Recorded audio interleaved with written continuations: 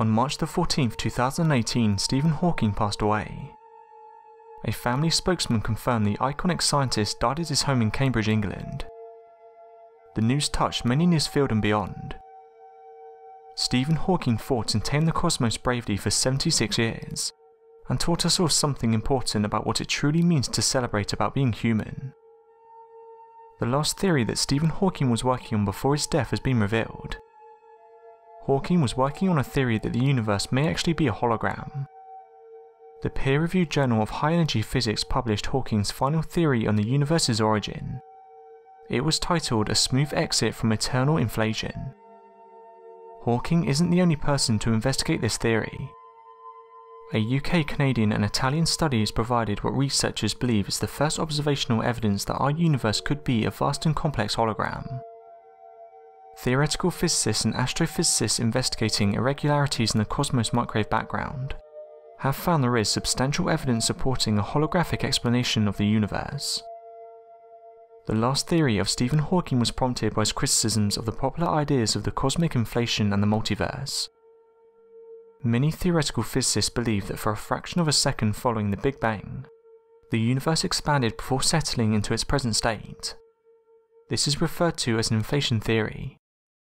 However, this theory has lost traction over the years, and instead many now look to the multiverse theory. The multiverse theory is a hypothetical space or realm consisting of a number of universes, of which our own universe is only one. In the multiverse, inflation continues forever, creating numerous different universes, all of which have their own laws of physics.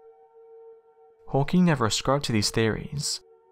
This was on the grounds they cannot be reconciled with Einstein's theory of general relativity.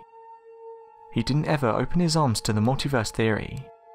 What Hawking did suggest that it was more likely that the universe could be a hologram.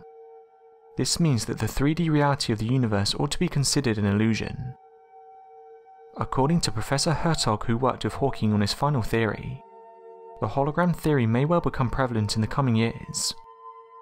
He said the following: "It's a very precise mathematical notion of holography that has come out of string theory in the last few years, which is not fully understood, but it's mind-boggling and changes the scene completely."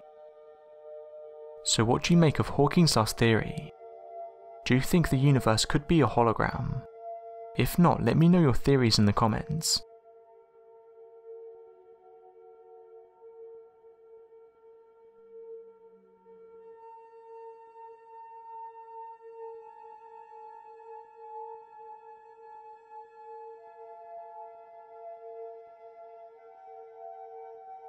Thanks for watching, and don't forget to subscribe for more videos.